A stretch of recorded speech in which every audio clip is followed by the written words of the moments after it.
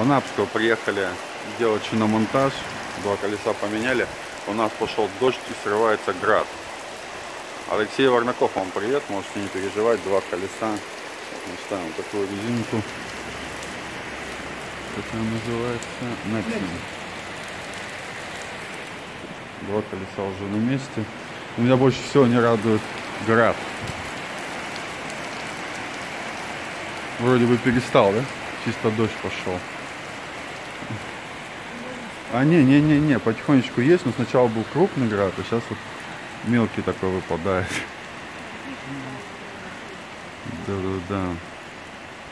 Надеюсь, всего лишь одна тучка, потому что вроде там есть просветы и будет не так сильно засыпать и заливать нас. В общем, скоро Курск, жди нас. 2 колеса уже на месте. Все, и кончился.